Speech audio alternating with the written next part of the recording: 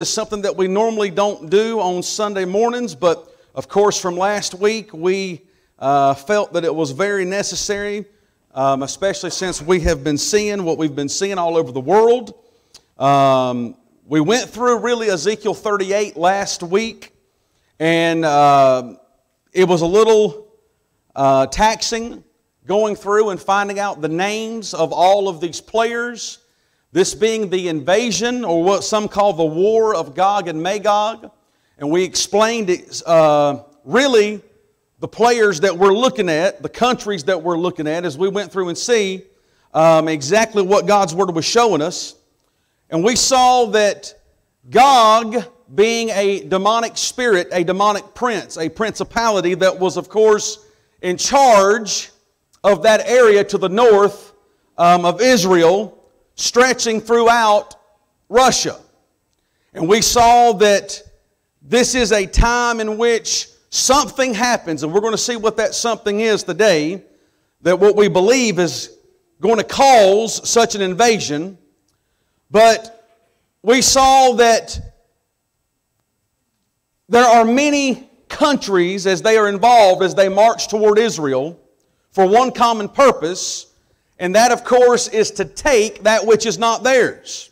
To take a resource, to spoil the land, and to loot this area. But we also saw how God was in control, in full control of what was taking place. And how He will be magnified, and He will be glorified, and He will be shown as the Lord of Lords and King of Kings. Amen. I want you to look here today in Ezekiel 39, and we'll be reading here in just a moment. But I want to go back here and look, and I want you to show me that first slide up there, if you will, Haston. Of course, go to the next one. I want us to see here that, if you remember, that these are players going all the way back to the sons of Noah, specifically the sons of Japheth. And that this is not just something that, of course, has taken place recently, even though we are seeing the fruits of what has happened historically to Israel down through the years. But as we begin to read these names, and go ahead and slide to the next one, we saw that Magog, Meshach, Tubal, Persia, Ethiopia, Libya, Gomer, Togarmah, Sheba, Dedan, and Tarshish. We saw that these names specifically translated to the countries that we're looking at today, and we're going to see this even more today, but go ahead and slide to the next one. We saw that that involves Russia, it involves Ukraine, it involves Turkey, it involves Iran and Syria, Ethiopia and Sudan, Libya, and many of the ex-Soviet states that often end and stand. And they're all coming together. Now, what's surprising is that many years ago, this confederation of nations did not make sense. It did not make sense. It did not make sense to Ezekiel whenever he was writing this. But as we get closer to the prophetic events, as they take place, prophecy comes alive. Prophecy becomes more specific than it was when Ezekiel first saw it. And we see that for this confederation of nations to come together, it now makes perfect sense. And after today, it's going to make even more perfect sense. Because we are seeing something happen here in our world, and we are at the threshold. And I explained to you last week that I believe with all of my heart that, and I showed you specific places in Ezekiel 38, why I believe the church is already gone when this happens. Now, this is my question to you. If we believe that the church is already gone whenever this battle takes place, and we believe that it is this battle that will directly usher in the 7-year tribulation, I'm going to show you that today too. If we believe that all of this takes place, and then we see that all of this is coming together like a perfect package right now, my question to you is, how close does the rapture have to be? how close does His coming really have to be? If we are, and I've said it many times and I'll continue to say it, you always know that it's Thanksgiving because the Christmas lights come out. Right? You always know that the rapture is near because we see all of these things lining up perfectly close. There is no specific sign of the rapture. The rapture is a sign. Nothing has to be fulfilled for the rapture to take place. Understand that the rapture itself is a sign. So if all of these prophecies are written pointing us to the 7-year tribulation, pointing us to the return of Jesus at the end of the tribulation, how close does the rapture have to be? You got to get this. So this is so important as we go into this. But understand who we are dealing with here whenever we're looking at these countries right here. Ezekiel 39, do you have it? Say amen. Amen. Therefore, thou son of man, prophesy against Gog and say, Thus saith the Lord God, Behold, I am against thee, O Gog, the chief prince of Meshach and Tubal. And I will turn thee back and leave but the 6th part of thee, and will cause thee to come up from the north parts, and will bring thee upon the mountains of Israel. Notice what it says, the 6th parts. That means that literally we are dividing the army into 6 pieces. Now that don't mean much to you and I, but it's actually an old Hebrew idiom. That it talks about cutting the army in 6 pieces. We have a terminology in our English language that is similar to this. Have you ever heard of the word decimate? Decimate, literally, deci, means to cut into 10 parts. It means to destroy into 10 parts. This is the Hebrew idiom where it talks about cutting into 6 parts. Why is 6 important? 6 is the number of man. This is cutting in 6 parts, and he says that he is going to bring them upon the mountain, and he will but cause a 6th part of thee. That means that whenever all this is said and done, there ain't going to be but a 6th left of what's happening here. A 6th left of this great and mighty army that's marching toward Israel. Verse number 3, And I will smite thy bow out of thy left hand, and will cause thine arrows to fall out of thy right hand.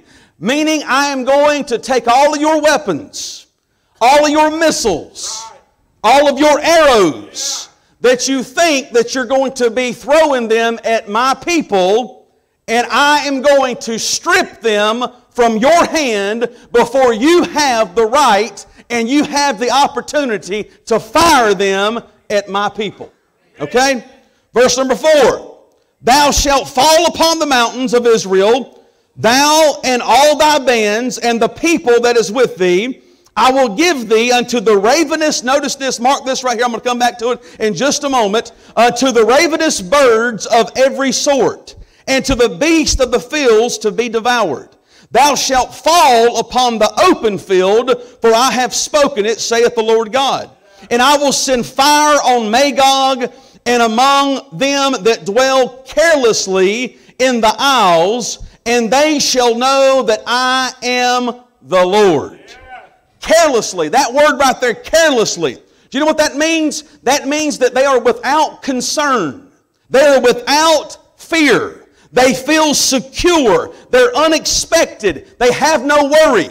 These are people that are looking at what's going on, and this is what they're saying. They're saying, I see God's hand at work, and I don't even think twice about it. I'm not afraid of it. We talked about the importance of fearing the Lord last week. And understand that these are people that look at what's going on, and they're standing back and they're saying, we're okay, we're fine, it doesn't involve us. And God said, I'm going to strike such an abundance of wrath upon this area that even the ones that feel that they're okay and they're secure and they won't be affected, even those will be affected. Even they will be judged. Even they will feel the wrath of what I am doing here. Verse number 7. Watch, I'm going somewhere, so follow me closely. So will I make my holy name known in the midst of my people Israel, and I will not let them pollute my holy name anymore. And the heathen shall know that I am the Lord, the Holy One in Israel. God, understand this. I've said it one time before, I'll say it again. God will get full credit from this. This is not something that you can blame on a country or point your fingers here or there. God Himself will get credit for what's happening. They will look at this in such a way and they will say there's no way that this was done by a leader. There's no way that this was done by a country. There's no way that this was just some happenstance. This was not a coincidence. But God Himself will get such credit from this that even the ones that claim they don't even believe in God will have to look and acknowledge that there was a higher power that was at work. That there is something that's going on here. And I can't explain it. You can't explain it. But honey, we know that God is working. Amen? Now watch, verse number 8. Behold, it is come, and it is done, saith the Lord God. This is the day whereof I have spoken. And they that dwell in the cities of Israel shall go forth, and shall set on fire and burn the weapons. Both the shields, notice this, they will burn the weapons. Both the shields and the bucklers, the bows and the arrows, and the handstaves and the spears, and they shall burn them with fire. How many years? Somebody tell me. 7 years. Now what does that right there mean? Whatever these weapons that they tried to fire at Israel, or that they were thinking they were going to fire at Israel, they have been destroyed in such a way, and there's something specific about these weapons, Mike, that they must be burned. They can't be collected, but they must be burned. And notice that as they burn, now watch, as they burn in the open fields, as they burn on the mountainsides, as they burn in these desolate areas of Israel, these desert areas of Israel, as they burn, whenever you burn something, what comes up? They will be burning for 7 years. This is a sign of remembrance that every time I look over on the mountain, every time I look out in the open field and I see the smoke, watch, and I see the smoke of God's fury and wrath rising up, that it will be as a reminder that I didn't do that, man didn't do that, God did that. It will act as a reminder. Now, why is this important? Because it says that they will burn for how many years? 7 years. Now, what event could we possibly be waiting on that would be a time of, not approximately, the Bible gives it to us in weeks, the Bible gives it to us in months, the Bible even gives it to us in days. Exactly 7 years. The 7-year tribulation. Could it be that God's fury is on showcase in such a way that the countries that have marched against Israel are flattened in such a way that there's a man in the shadows that stepped forth and he creates what Daniel 9:27 talks about, the contract with many, meaning Israel and many countries, for 7 years, or what he calls 1 week. Could it be that God's power has caused such a shaking that these countries would have to come to Israel and agree that they ain't going to attack Israel anymore, and there would be a treaty, a contract signed between Israel and these countries for 7 years after this war has taken place? I call it a war. It ain't much of a war. It's just God putting them out. You hear what I'm saying? So understand, could it be? Could it be that all of this has taken place and showing us how that God is wrapping things up in a nice little package, pulling all of these prophecies from Ezekiel, all of these prophecies from Zechariah, all of these prophecies from Daniel, and He's putting them all together, and we have to be aware to be able to see them and to recognize them. Understand this. Now clean up. This is the only battle, I was telling Coda last week, this is the only battle, the only prophetic battle that you'll find in your Bible where God gives them specific instructions on how to clean what's happened. They wasn't involved in the battle. The biggest thing they have to do is clean up after God has took out the trash. They have to clean up. So He gives them specific instructions on what to do. Now, what are these instructions? Watch this right here. Look in verse number 10.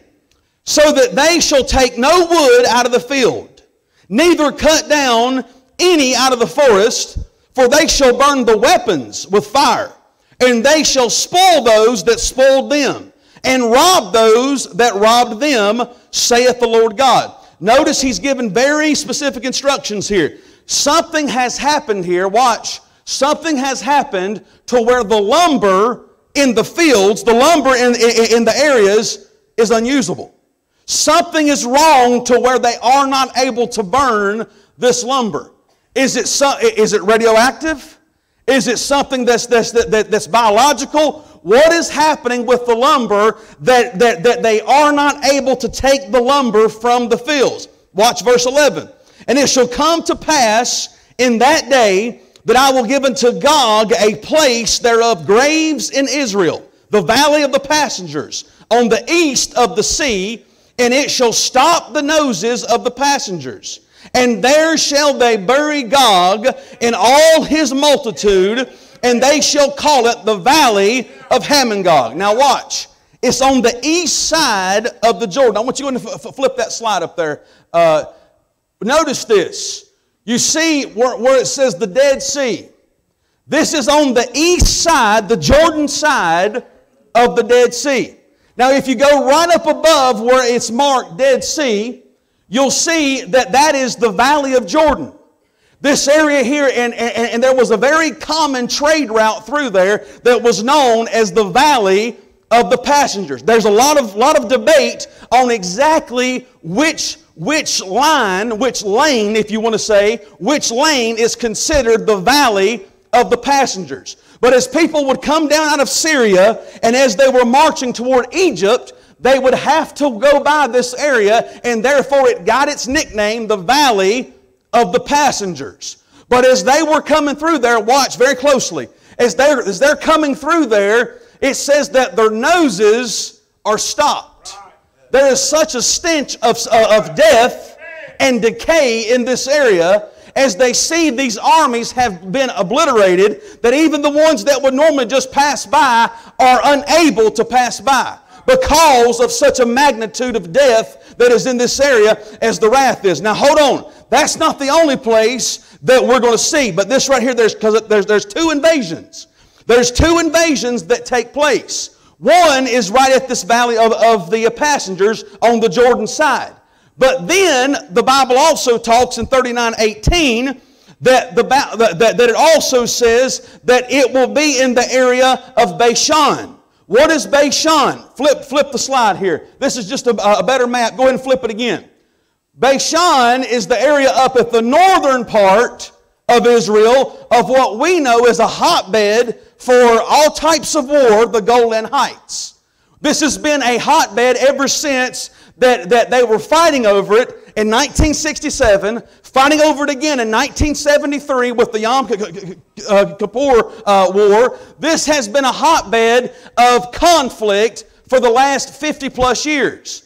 This still remains an area where people are looking at, and Israel, of course, Israel knows it's their land. But the rest of the international community wants to point their fingers at Israel and say, nope, that's not your land. Understand that Israel is a country about the size of the state of New Jersey.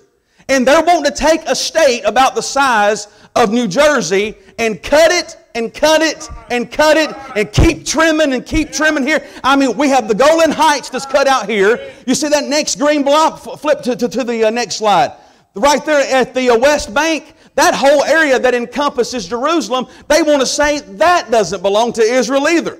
And then if that's not good enough, We have on the shoreline, the western shoreline of the Mediterranean Sea, we have the Gaza Strip that they still don't want to acknowledge belongs to Israel. And understand who they're giving it to. They're giving it to terrorist organizations, not rightful countries, not real. We have Hezbollah up here to the north, up here in Lebanon and Syria.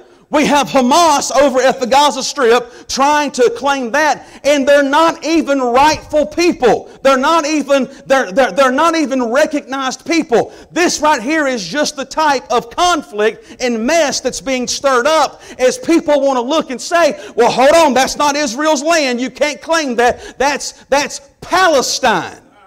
Some made up phony name that they want to give these people just to keep from calling them God's people, the Israelites. Understand what's happening here. So this hotbed that's happened, here we go. Understand that as the valley, here, this is a close-up. See right here at Jericho? Do you realize that right across from Jericho, people had looked at this for years and saying, how in the world, this don't even make sense. This doesn't make sense at how or why anybody would ever invade in this area. Guess what they've done to Jericho? They've built it up in such a way. They've got casinos that's in Jericho. I mean, the Jordanians have come in, and under their custodianship, they have made this a bustling place. But as they come in and as they march through this area, God strikes them down there. And there's another strike up in the Golan Heights. And God says they're going to be scattered upon the hillsides, upon the mountainsides. Now, He tells them that the weapons are going to be burning for 7 years. Now, but then this gets me thinking about something else. Look in verse 12. Verse 12 right here. And 7 months shall the house of Israel be burying of them, and they shall that they may cleanse the land. 7 months. Watch. They have to wait 7 months. Then it takes them 7 months to be able to bury all the people. Now, that's a lot. But hold on. Why is it 7 months? Because most people will tell you that radioactive material is extremely high. This is just a theory. This is just a possibility. Radioactive material is extremely high for 6 months. On the 7th month, it is able to be withstood with certain proper equipment and suits as you would go in and dispose of whatever it is that's radioactive. Could this be telling us of what's happening? Could this give us clues as to what's happening? Now watch verse 13. Yea, all the people of the land shall bury them. And it shall be to them a renown the day that I shall be glorified, saith the Lord God. He keeps saying this. I mean, this is the most important part. If you've not recognized the theme of 38 and 39, this is the most important part, that God will get the glory. Verse 14, and they shall sever out men of continual employment, passing through the land to bury with the passengers those that remain upon the face of the earth, to cleanse it. After the end of 7 months they shall search. So they'll have to wait 7 months. But notice what happens. They bring in private contractors.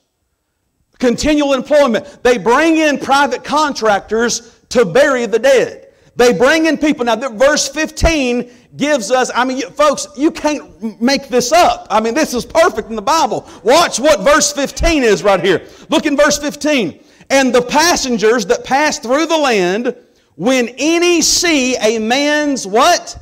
Bone, then shall they do what?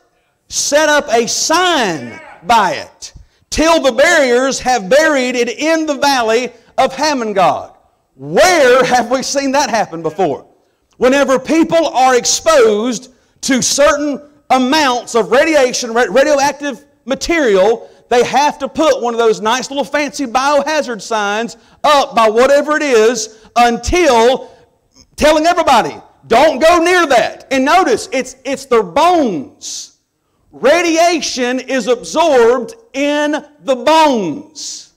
Understand this. So they go through and they look at this and they say, can't touch that. Just set up a sign by it until the private contractors The professionals that have been hired to come in here, I mean, you can't make this up. This is perfect, and it's lining up with and like I said, we don't know. But whatever it is that God has brought fire, that has brought floods, that has brought the shaking of the earth, whatever has happened here has completely obliterated these armies. Now,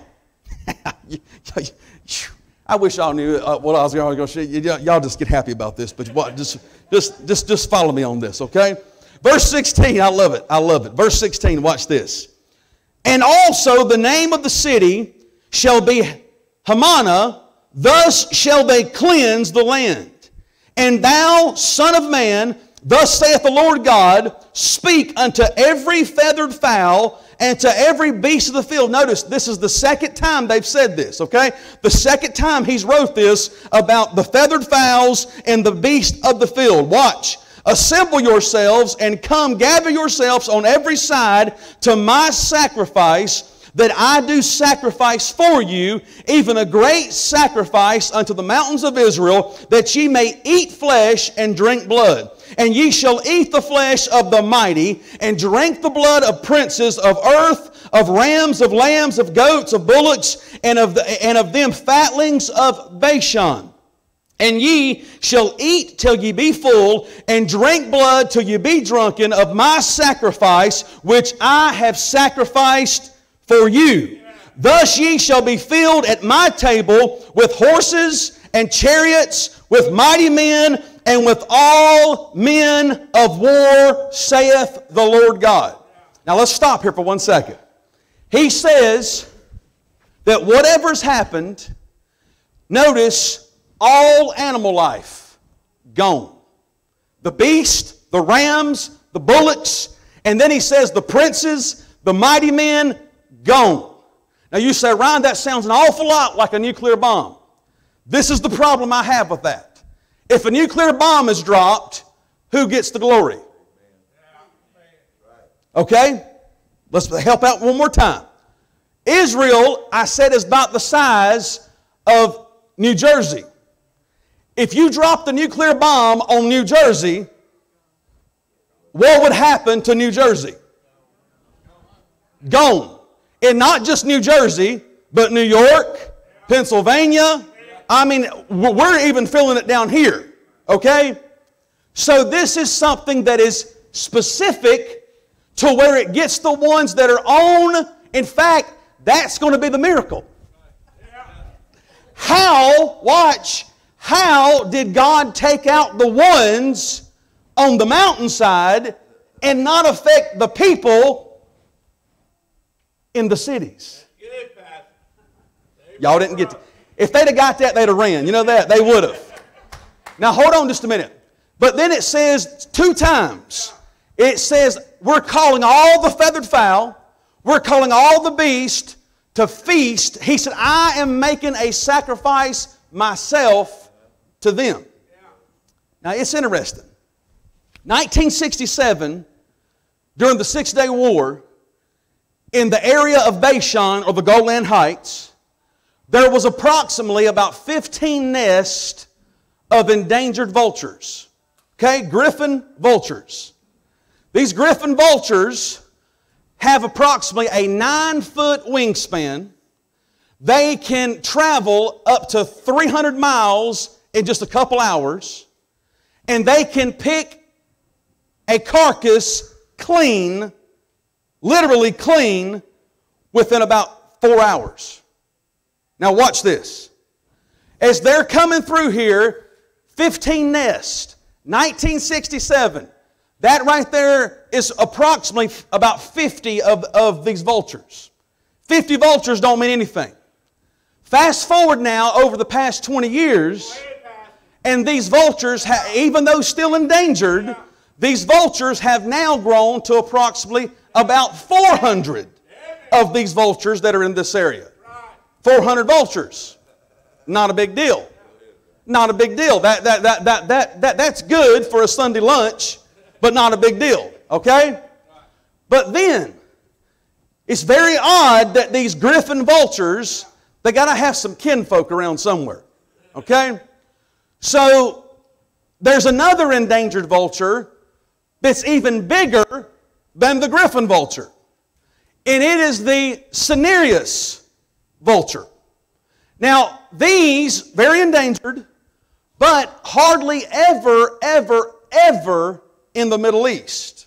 Usually they'll hang up in the mountaintops of Europe, or they'll hang out over toward India, but hardly ever in the area of the Middle East. Flip that slide right there. Just December, watch, December the 8th, 2021, they document the rare vulture in Israel. So now, hold on, but what did it say? It said the ravenous birds of every kind. So not just, hold on, not just the griffin, not just the cinereous, but let's bring all of them. Now, 1973 is called the Yom Kippur War because Israel was attacked during the time the feast falls, or the fall feast of Yom Kippur. Most of the times, even historically, you go back to the Bible days, if Israel is going to be attacked, they're going to be attacked during the feast. When are the feast?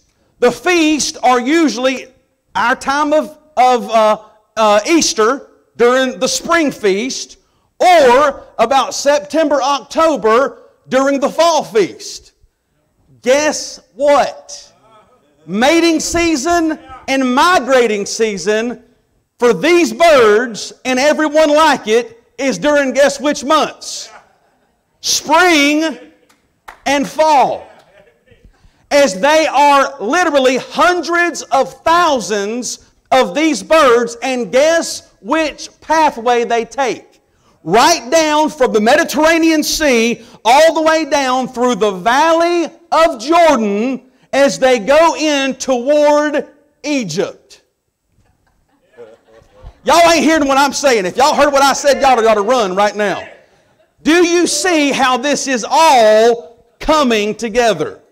You say, Ryan, why is it? Here we are, a bird ain't never spotted there, and there it is, and guess what God's Word just said? These and all of their cousins are coming to feast on the bones of these mighty men. Amen? Cleaning them. Absolutely, the cleanup is there. But now hold on, that's just a little bit. We're getting into this. Now watch verse 21. Verse 21. And I will set my glory among the heathen, and all the heathen shall see my judgment that I have executed, and my hand that I have laid upon them. So the house of Israel shall know that I am the Lord their God from that day and what? Forward. Understand that once again these two groups will be addressed who witness the power of the Lord. There will be two groups that will witness this. You want to see the two groups? It'll be the group of Israel, and it'll be the group of what the Bible calls the heathen. I don't read not near word in there that says anything about the church. Could it be because the church ain't here? Amen? We are out. We're gone. We've left. Checkout time. It's gone. It's all.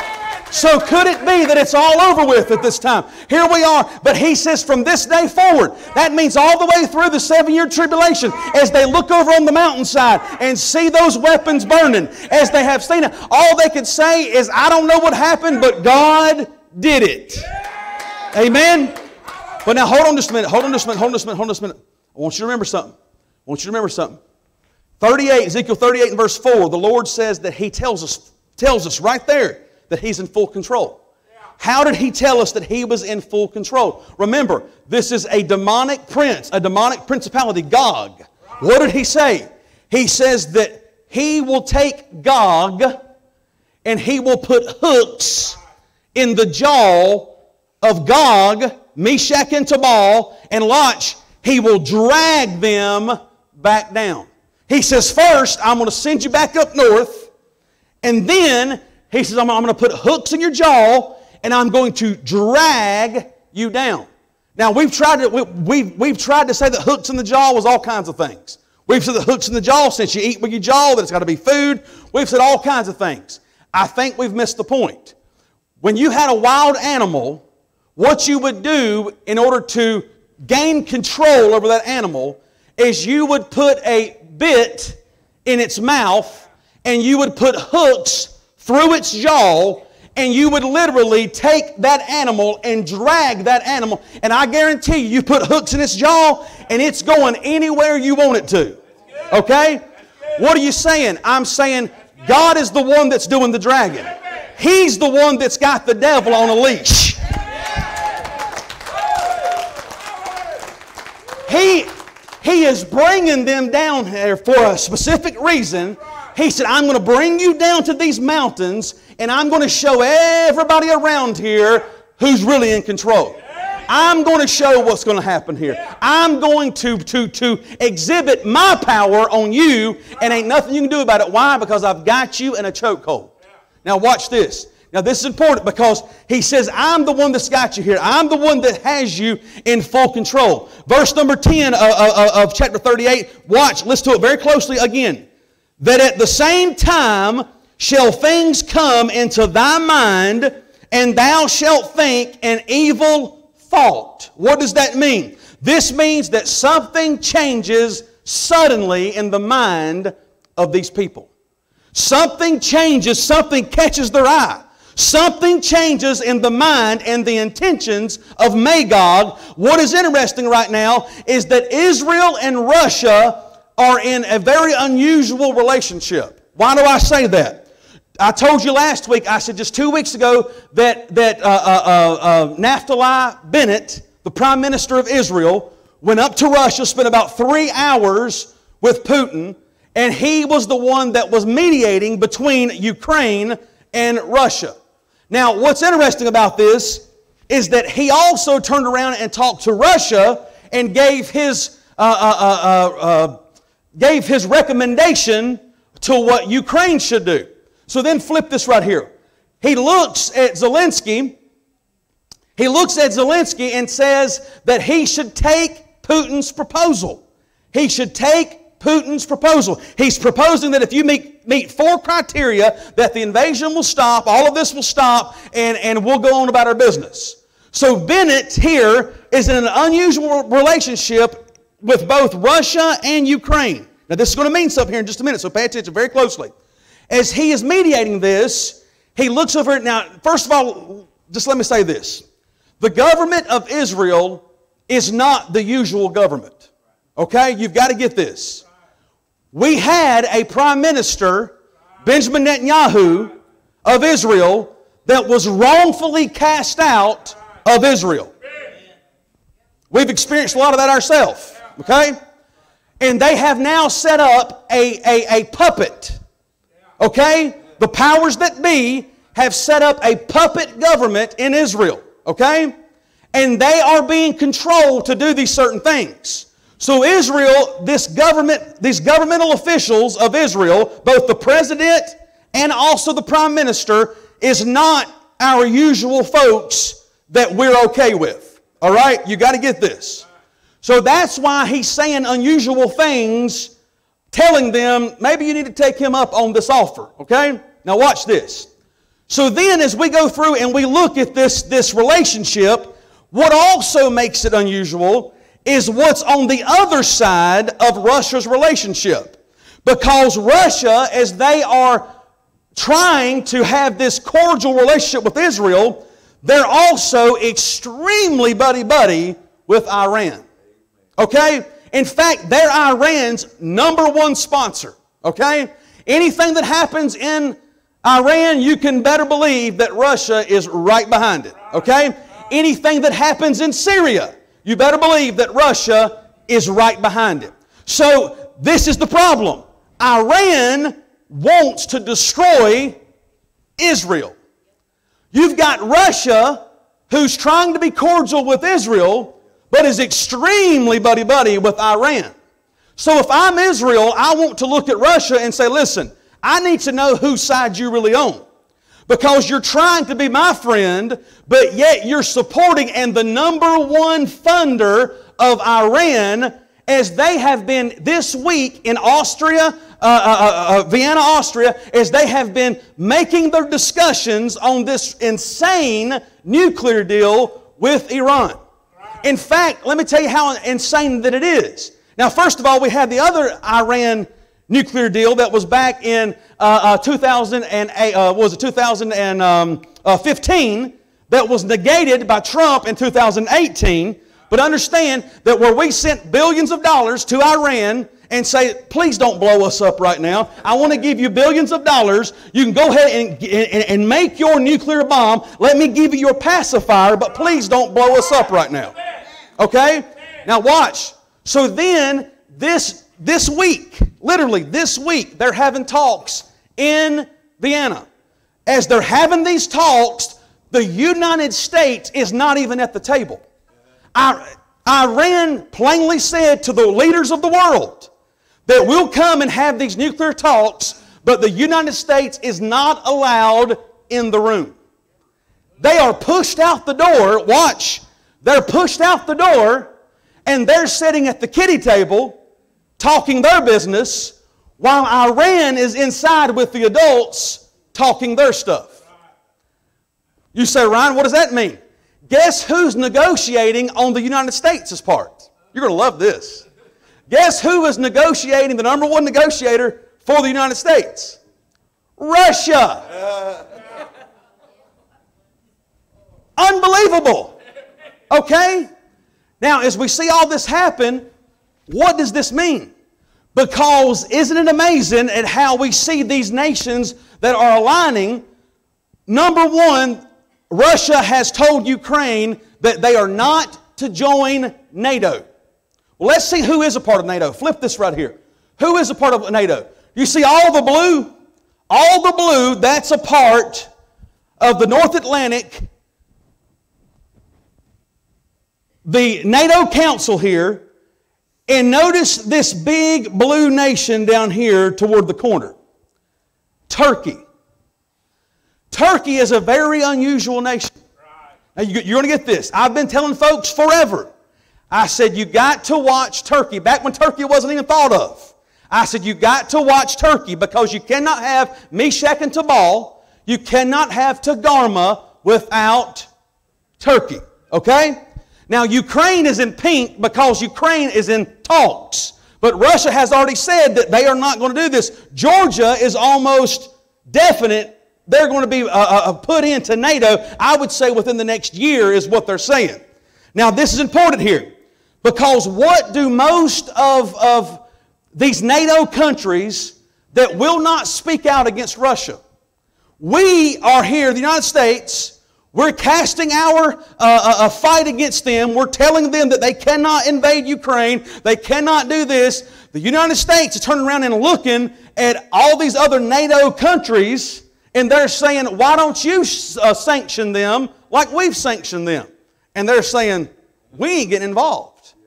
Now, why is this? Flip this. Russia has the largest natural gas reserve in the world. Okay? 47,000 billion cubic meters. Russia, now watch this. You got to watch this. Russia supplies Europe, most of Europe, with 40% of their natural gas supply. Russia also supplies them with upwards of 30% of their oil supply. Okay? So as they're looking at this and they're going, we ain't touching this because Russia cuts us off of our natural gas, we're done. In fact, if Russia cuts them off of 40% of their export or their import of natural gas, let me tell you how prices are going to go at that point in time. First of all, you won't be able to find the natural gas in Europe. And if you do find natural gas in Europe, it's going to be so astronomical you won't be able to afford it. Russia, let me give you some comparison. Russia only gives us less than 3% of our oil. That's why Joe Biden's a liar about the gas prices. Because less than 3% ain't going to amount to over a $2 price spike. Okay? Now watch this. So as they're saying we're not going to touch this, there's no way that we can survive if Russia cuts us off, then we don't know what to do. In fact, let me show you just how important this is. Flip this next one right here. They have taken these countries that are right beside of Russia, like Poland, Germany, Belarus, Finland, and Ukraine, and they have completely monopolized what they get. In fact, they supply these countries with over 75% of what they get. Do you see why they have Ukraine in a stranglehold right now? Okay? Now, I wanted to see who else is supplying with natural gas. So flip this next one. Watch this. Russia is the number one leader. Guess who's number two? Iran is number two. Okay? Guess who is number three? Qatar. Okay? Now watch this. United States is there, but right after the United States, watch this. We have Saudi Arabia. We have Turkmenistan. We have the United Arab Emirates. Then we get down to Venezuela. We have Nigeria. And guess who's last on the list? China. But watch this. As we have sanctioned Russia, we have driven Russia into the open arms of China. And we have also allowed them to strengthen their relations with Iran. Okay? Now, I was looking at this and I said, okay, Russia, Iran, Qatar, United Arab Emirates, Saudi Arabia. Who is that? Folks, can I say Magog? Can I say Persia? Can I say Sheba, Dedan, Togarmah? Do you see how this is coming here, okay?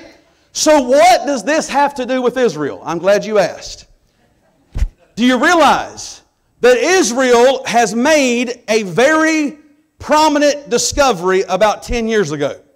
About 10 years ago, in fact, it was last May I stood here and I told you a little bit about this, but I want you to see this. About 10 years ago, they made a discovery of two massive gas fields off the coast of Israel there in the Mediterranean Sea.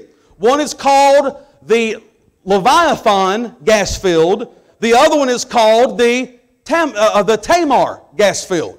Now, both of these gas fields together are more than adequate to supply Europe with their natural gas needs. Guess what they have been building during this whole time here? They're wanting to put their finishing touches on it. Flip this slide right here. There you can see, but watch. Voices from the Arab press. Israel's new secret weapon is what? Natural gas. They have been full steam ahead with this right here, flip it right here, of what's called the East Med Pipeline. And this right here it will start off right off the coast of the Mediterranean Sea of Israel, and it will go all the way up to Cyprus. And as it goes up through there, then it will head up into Greece and Italy and be able to supply these European countries with all of their natural gas needs. If they are supplied with all of their natural gas needs, guess who they don't need anymore? Guess who's going to get awful tore up about not being able to supply them with their natural gas? Okay. Let's look at this here. So then, in fact, this is such a big deal. Look at the headline. Watch what it says. This right here was 4 days. 4 days before Russia started their conflict with Ukraine. The Times of Israel. Pipeline politics. When Russia, Ukrainian, and the Israeli lines intersect, guess what it's all about? Natural gas. It's all coming here together. And this is such a big deal that, look, flip this right here. The United States is now saying they were all for the East Med pipeline. Now the United States is saying, nope, we don't want to do this. Do you think Israel cares what the United States is saying right now about this East Med pipeline? They're going full steam ahead with this right here. And then I almost lost my mind. You ready for this? I almost lost it right here. I was looking at this and I said, how does this come together with some of the other prominent countries that we need? Don't you know that after a 14-year silence from one country, because of this pipeline, they have now full-fledged, I'm talking about coming to the negotiating table here. Guess who has started their talks with Israel? Watch this. Flip it. Watch this. Keep it again. Flip it again. There just, what was that? March the 9th, 2022. We have the Israeli president meeting with the president of Turkey. After 14 years of not talking, Turkey wants the pipeline to go through Turkey so that they can benefit from this great natural gas supply. Now hold on. Israel currently gets their natural gas because they have not fully furnished this gas field yet. They get their natural gas from guess where? Northern Africa. Ethiopia, Egypt, Sudan, Libya. After they get this pipeline up and running and everything's going, Israel don't need their stuff anymore. Russia can't sell their stuff no more. Who's awful mad about this right now? If Turkey is left out of this negotiation, guess who's going to be awful mad about that? Who do we have? We have Magog, we have Togarmah, we have Meshach, we have Tubal, we have Ethiopia, we have Libya, we have Persia, we have all of these countries coming together, just like on this map, flip it right here, all coming together because they are so upset with this natural gas field. Do you see how this thing, and this is why the Word of God says that they will come down and something will happen in their mind that will turn them against Israel, and they will think a thought that will be evil in that day, and they will turn their forces toward Israel to invade Israel, and the Bible says to take a spoil. What spoil could they possibly be taking? They don't care about their oil. They don't care about anything else. The one thing that has every one of these in a stranglehold is their natural gas supply that will be fully furnishing Europe, and at that time Europe won't need Russia no more. Russia will be left out in the cold, driven into the arms of China, and folks, what do we have? Do you see how this is working together? Do you see how literally this could happen within months? If this could happen within months, how close, I ask you again, how close is the rapture of the church? Let me show you just how close. Ready for this? Just last week, guess what happened? Flip this slide. Just last week, Israel strikes Syria, killing 2 of the Syrian Revolutionary Guards there. And guess what? Guess what Iran says? Iran says, we're going to do something back at you. Guess what happens? Flip it again. Here it is. Flip it again one more time. Guess what happens? Then, if you may remember, last Sunday, as I was preaching the message here, that last Sunday, all of a sudden they had attacks in Erbil, Iraq, near the U.S. consulate, as they were shooting down blowing up, trying to blow up the areas that was right near the Israeli stronghold there in Iraq. Do you see how this is? Iran has already said that they want to take out Israel, which is the little Satan, and they want to take out United States, which is the big Satan. They've already said it. And get this, the French foreign minister had already said that Iran can have nuclear weapons within weeks, is what he said. The words come out of his mouth, weeks. What does that mean? You say, Ryan, we're all the way over here across the water. Folks, we live in 2022.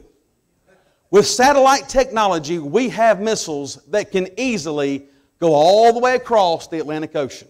I don't know if you know that or not. And if there's a nuclear warhead that's attached to one of those missiles, bye. Bye. What am I saying? I'm saying that as I was studying this, there's something that should really shock and frighten most of us here. We've talked about Russia. We've talked about Turkey. We've talked about Israel. We've talked about Libya. We've talked about Iran. We've talked about Saudi Arabia, all the Middle East. If the United States is as prominent of a country as we are, Why are we not mentioned in prophecy?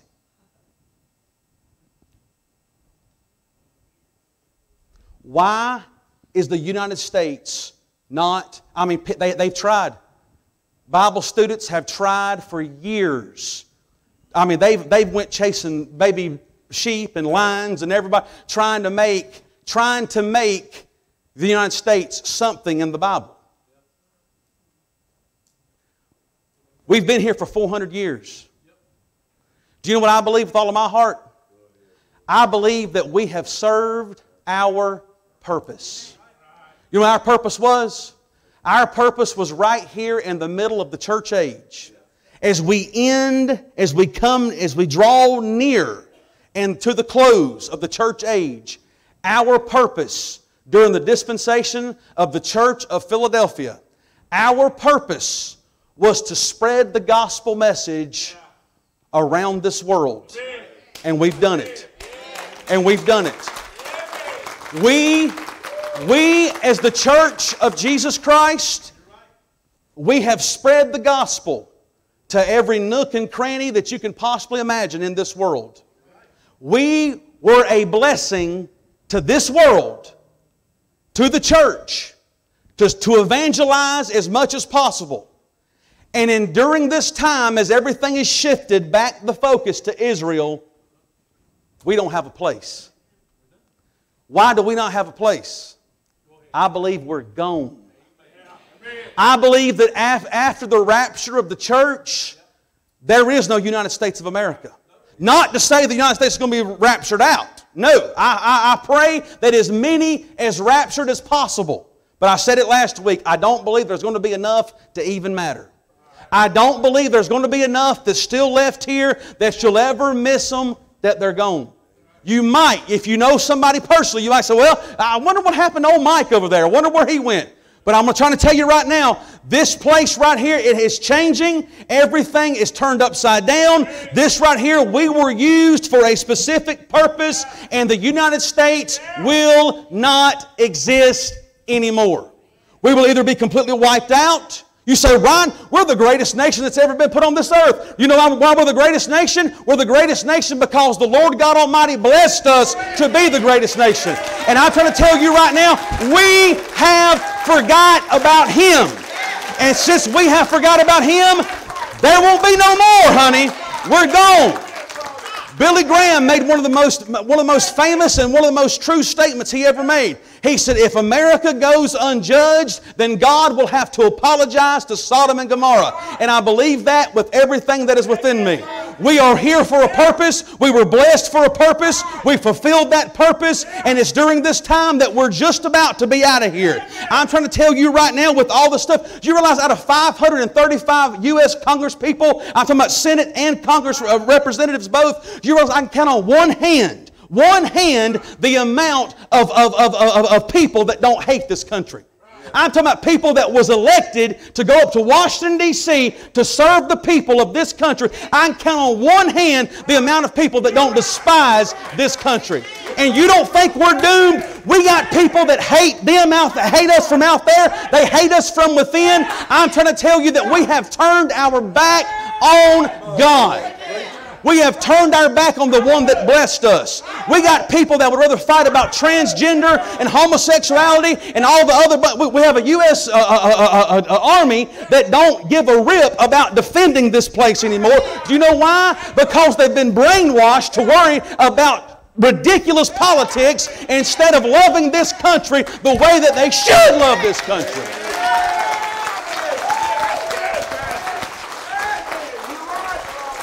We have been destroyed from the inside out, and we have enemies at the gate. What are we going to do? What are we going to do? Folks, the innocent blood that's been shed in this country, if it goes unpunished, then God knows that He will be an unjust God. Can I tell you something? Folks, the USA is not mentioned in the Bible, prophecy anywhere. Why? Because it's gone. It's gone. It's gone. Now watch. I believe during this time, I believe with all of my heart during this time, that God is severing a difference. Just like He did with the children of Israel. They were put up safely in the area of Goshen. And there they were, as they were blessed, as they were protected, as they were fed, they were looked after. I believe that's what God's doing right here in this country right now with the church. But when the church ain't there no more, all bets are off. All bets are off. Do we understand how close this is? Do we truly understand what's happening right now in this country and in this world? Do we understand how vitally important it is that we spread our gospel message? That we spread the good news of the Lord Jesus Christ. That we witness every chance that we get. That we tell people, say, listen, you've got to hear this. You've got to hear this. You may not want to hear this. I didn't want to hear this. I know you don't want to hear this. But this is the truth. What are we going to do? What are we going to do? Folks,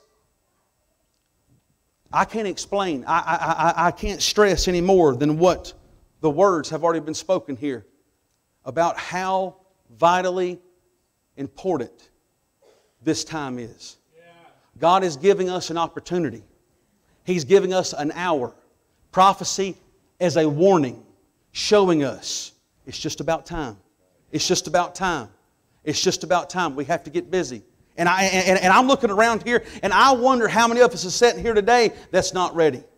How many of us are sitting here right here today that if the Lord came back right now, you wouldn't go. You wouldn't go. You wouldn't go. If a nuclear warhead flew over our house right now and landed in your backyard, what would happen? This could be your last day here on this earth. This could be your last minute here on this earth. What would you do? What would you do? Because there's a real God. There's a real heaven. There's a real judgment. And we will give an account for ourselves. Not anybody else. Us. Giving an account for ourselves. The Holy Spirit speaking to you right now, convicting you right now, showing you right now of the condition that you're in. Can I tell you something? Without a church for a need of evangelism, America is of no good. And we have forgot about that. We have forgot about that.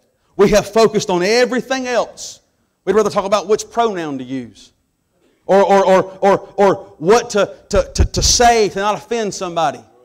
Folks, the hour's too late. The time is too near. This is too important. Let's stand to our feet. They're going to come to the instruments.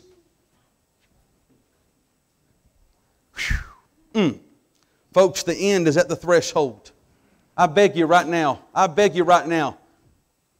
take into account, take into consideration, what condition is your soul in right now? What condition are you in right now? If He should come right now, what condition are you in right now? I'm not going to ask you to raise your hand. I'm not going to ask any of that today. If you're standing here today, you know whether you're lost or saved. You know where you stand with the Lord. They're going to begin to play. He's going to begin to sing. I want us to pray. I want us to gather around this altar. I want us to pray for this nation. I want us to pray for this church. I want us to pray for one another. And most of all, if you're here today and you're lost, I beg you, please come to this altar.